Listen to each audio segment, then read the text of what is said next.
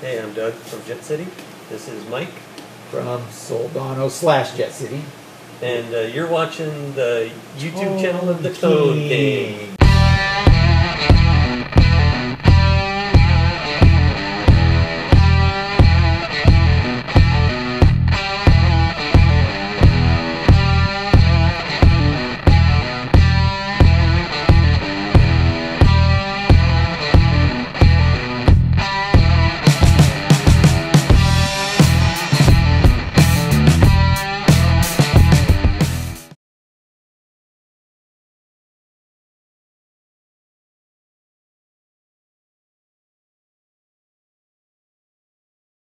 So we're about to do a mod on a Jet City 50 watt here. Yes, we are. Mike is going to do a EL34 output section. Yes, we're going to put EL34 power tubes in this amp. The transformer, the output transformer is already, in this particular amp, is already compatible with EL34, so we don't need to do a transformer change at this point in time. What we're going to do, though, is we're going to remove these two 470 ohm 2 watt resistors and replace them with these very nice ceramic 1K 3 watt resistors. And then we're also going to change a resistor in the bias supply to lower the overall bias voltage, because EL34s use a lower bias voltage than 5881s or 6L6s.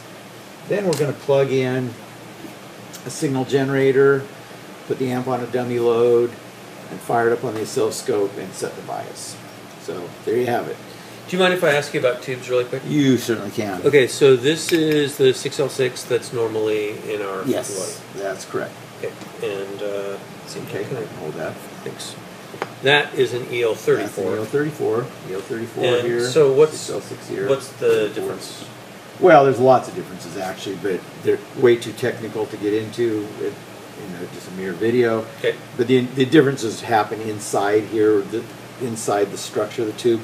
The biggest difference that people need to know is that even though they have the same pin out on the bottom and are totally interchangeable in an amp, the EL34 has a significantly different plate impedance than a 6L6 or a 5881. So there's basically two broad groupings of tubes that get used in guitar amps that I've come up with, and that is EL34, 6550, KT88, all have similar, and 68.7, all have similar plate impedance characteristics. Okay. 6L6, 5881, 7027, and KT66 all have similar plate impedance characteristics. So if there's an amp that is optimized for this family of tubes, you cannot simply just plug these in and go. And vice versa. If it's a EL34 or a 6550 or KT88 amp, you can't just drop in some 6L6s and expect it all to work. It'll function, and it probably won't even hurt anything, but the performance will be substandard.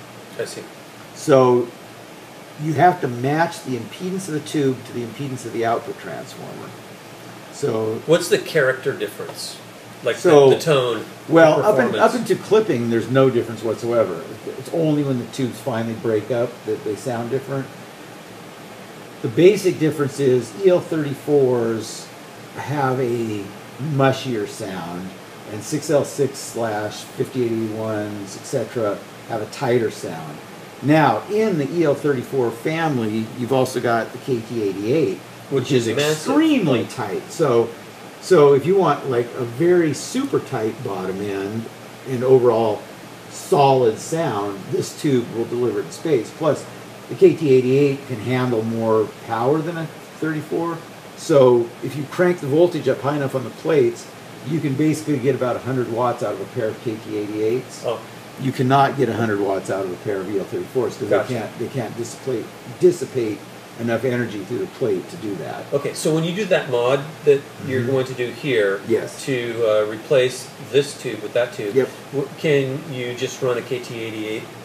Well, you could, except that our power transformer can't handle the extra current of this tube. Gotcha. So you'd have to put in a new PT. Yes, you would. Right. So anyway, so the sound quality though is EL34s are grainier. They when they do break up, they break up sooner than a 5881 or 6L6. The bass is mushier. They're just not quite as solid. They're a little bit looser sounding. KT66, 6L6, 5881, 7027, much tighter and more evenly. When they break up in a more, probably a smoother way, where these will sound a little bit fuzzier and these will sound a little bit broader. Could you say American voice and Exactly, British voice? exactly. This is your classic Fender Twin sound. This is your classic Marshall sound. Okay. And what do you use in the Soldano? 5881s, because I like the solid linearity of the power section. So, now we're going to do some soldering. Okay, these. I'll wait for the soldering iron to warm up.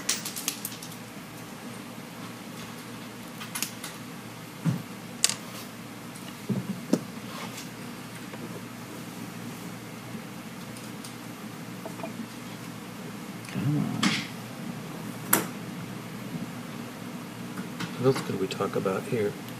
How many parts are you going to change on the PCB to enable the output to change? Hopefully only 3. We may have to change 2 different resistors in the bias supply, but generally my experience with Jet Cities has been that I only have to change 1 of the resistors. So I don't think it'll be a big deal. It's kind of one of those things you have to kind of plug it in and test the voltage and then adjust the resistance value to suit, because it's just always a little bit different. And you said that running a KT88 would require a different power transformer? Yeah, well, in our case it would, because yeah, they draw more current because they're going to be making more power. So if we... I mean, in this amp we probably could do that because the plate voltage remains the same, so it's not going to make 100 watts by putting a pair in there. It'll just be still 50 watts with just a different tube. Yeah, that's what I meant. So you could still run a KT88. Oh, you could, yeah, but you could not get 100 watts. You couldn't ramp it up that. No, that's the right. Plate voltage that high. Yeah, I misunderstood the question. Yes. Oh well, I just probably didn't answer it. I mean, ask it. So yeah, in order to put 2 KT88s in here and make this a 100-watt amp, we would have to increase the plate voltage and put a higher current capability power transformer. Mm-hmm. And at that point, then you would also need a larger output transformer, because you need more iron in the transformer to be able to transfer the 100 watts across the transformer core. Okay, so today you get a JCA50H and it's running 6L6s on the output. Right. When you do this mod that you're doing right now and we drop in the EL34, right, is the output wattage still going to be 50 watts? Yep. Nothing changes. Okay, so then after you've done that mod, the guitarist could also drop in a KT88. He could. Without any further modification? Yeah, well, a bias change, but... Okay, you got to adjust the bias, which we're not going to teach people how to do. No. And, but that's pretty simple. And would it still be running 50 watts? Yes, unless we, because the plate voltage will not enable it to go to the 100 watts. The tube is capable of much more than that. But within the confines of what we have for a power supply and everything else, it's not going to do it. Okay. So you know how on your Hot Rod 25, what's the output tube there? 5881. Okay, and you are supplying it with less voltage than it can handle, right? So yeah, and that's why it's only putting out 25 watts. That same amp, if I just change the voltage on the plates of the power tubes, it would put out 50 watts.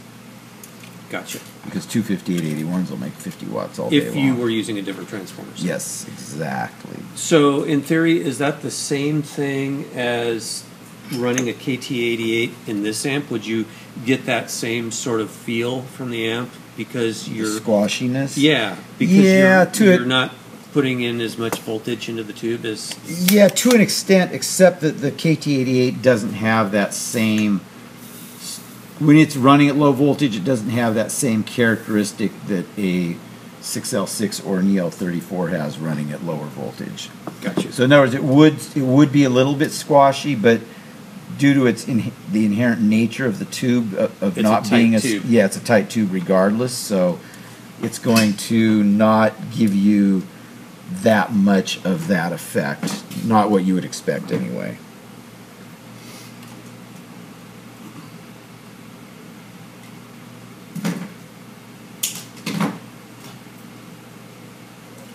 Did I already ask you how many parts you're going to change? Yeah. And I said possibly only 3, maybe 4. Gotcha. Depends on what we end up with what the bias voltage ends up being. Okay, so we've got our new cathode, or excuse me, screen resistors in, and That was fast. yeah, well, I probably would have done a neater job of soldering those. oh but yeah, probably, sure, of course you would. Okay, so now, You won't like the Soldano when he's angry. in your dreams you would, you'll be dreaming of that. So I'm gonna fire this up now without changing anything and just see what the range of voltage is, and then I will change resistors accordingly. Great. I'm switching it off. Okay, so now we're gonna just test the bias on this thing. So we're gonna first hook up the AC. Is that really necessary? Yeah, I'm afraid it is. Turn on our fancy. Usually custom-built- I set the bias. I don't have the amp plugged in or turned on because it's a lot safer. Yeah, well, it is. Yeah, you're right, Doug. You're onto something there. Because you're always saying there are high voltages present. There are. You know, So now, I just avoid those by this not. is a problem. Oh, sorry. Okay, we're gonna fix that later. But Okay. You don't like the way those cables are wrapped? no, because this jack will eventually just chew it. They got it so tight. In fact, well, okay, we'll come back. Get to it later. Yeah, but yeah, they've got those things clamped so tight that every time you plug in 16-ohm jack, it's gonna cut right to that wire eventually. Okay, so we put the speaker is the amp is connected to a 16-ohm dummy load, and it's hooked to power. We put a foot switch in so that it's going to be in the normal channel. We're then going to take a signal here, which is a 1,000 hertz signal. You know, 1,000 hertz. There's a much more than 999 hertz, right? Something like that. Boy, I'm just a terrible side man. You just remember, I'm the side man. Okay? No, I'm supposed to be the side man. You're the Soldano.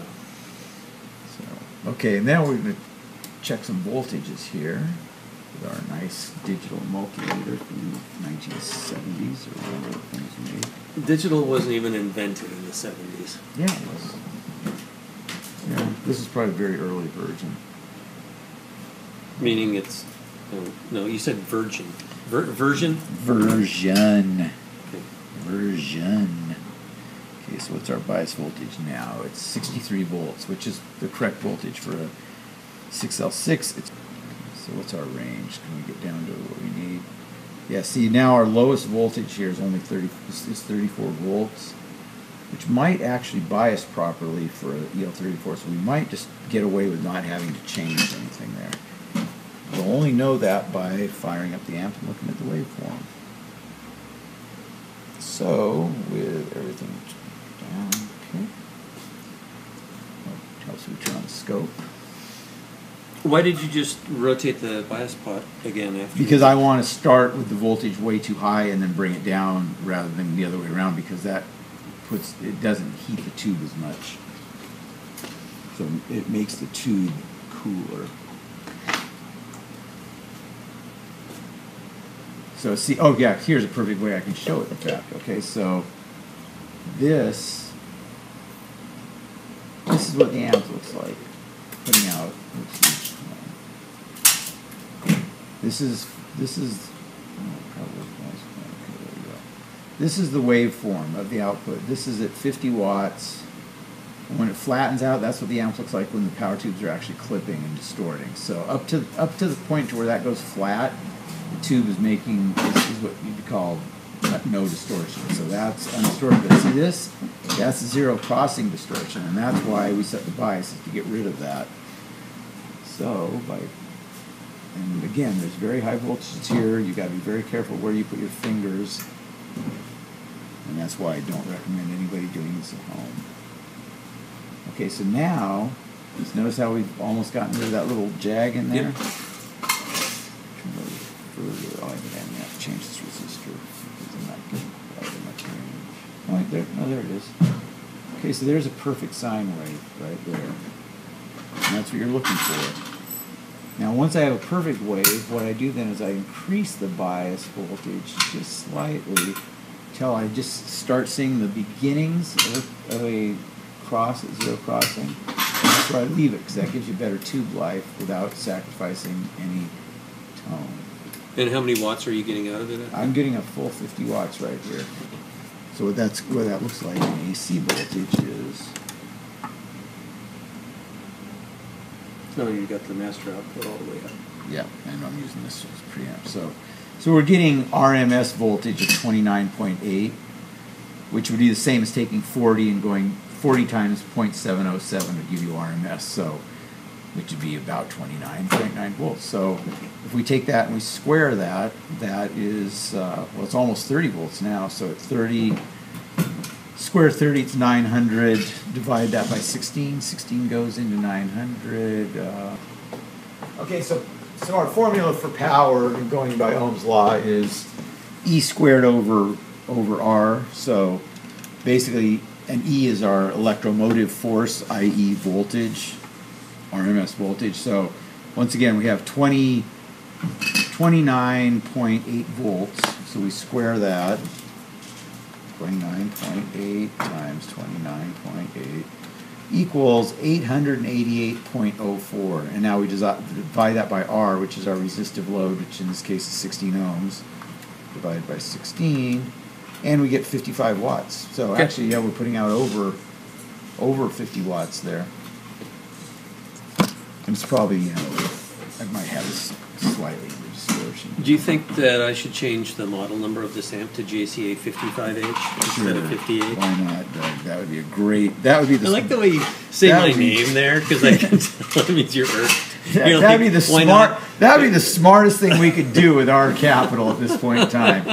Is redesign the artwork. Sure, I'm all over it. It's a wonderful idea. I think it's great. You said it's a great idea, Doug. I'm just messing with you. Oh, really? Because I was serious. Yeah, but there it is. That's your classic. That's your textbook sine wave right there. Cool. Yeah.